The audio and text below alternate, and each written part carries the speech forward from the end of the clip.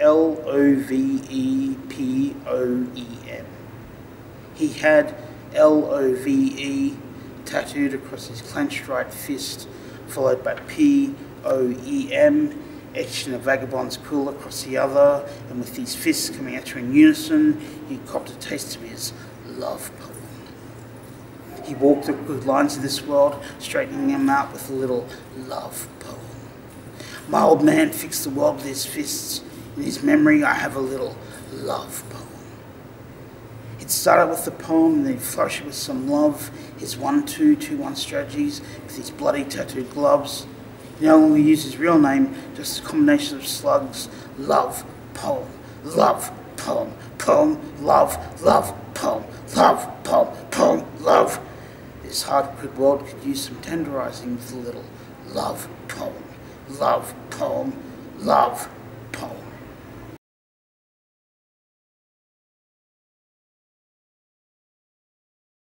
It reflects on a moment where I was sitting in a South Brisbane pub waiting to meet someone, and there were two gentlemen at the bar that they had quite a few and they were arguing, and one of them said, look, my old man fixed his fists with the world, and I turned out pretty well. And he was trying to justify domestic violence and that. So I always carry my journal with me. That line, that scene, created an entire short story, I suppose. Love poem works very well, especially like when I go into schools, working with kids.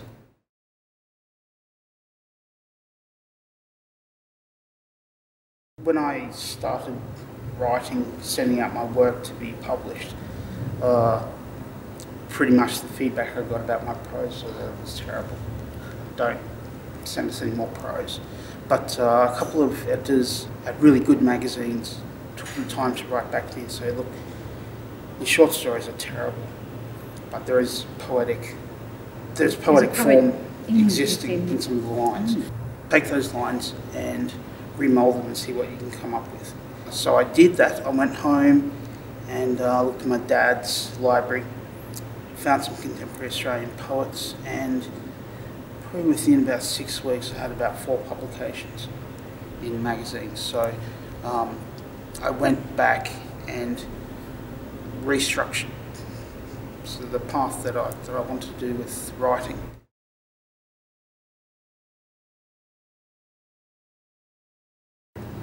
The prose poem is becoming more accepted. Down south in Melbourne mainly, there's groups of writers that are doing flash fiction, which is short, very short, pieces of prose that are very poetic. So I'm slipping into that quite well.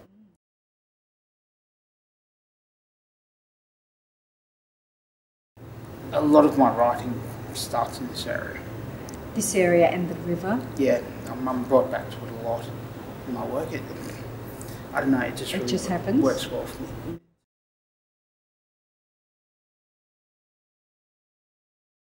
We have a good long connection with this area. My auntie being in the South Australian Ballet Company, the Australian Ballet Company, when she sort of hung up the ballerina shoes, she would still come over here and work as a consultant with certain productions, Bangara. There used to be a very large itinerant Indigenous community that would sort of be sleeping under the bridges down here. My grandparents used to do a bit of a night patrol, now and then. The police would bring the young rookies down, throw the old people into the river at night. And yeah, you grow up knowing that. The administration at the time wasn't exactly straight. And look, wherever you get colonisation, you will get that flux, that bad element. It's not supposed to go smoothly. Back in the day, before South Bank, before Expo 88, it was a pretty bad old spot. My nan was an oyster shucker in one of the sort of factories along River Hill. It's I mean, back in the day, it really was a bad part of town after night. A lot of the Indigenous community lived on this side of the river. The pubs, all down that way, with like the black pubs, they were pretty nasty pieces of work, those areas. So, but there is something quite inspirational that I get from those stories. Looking back on the past, how this area has evolved.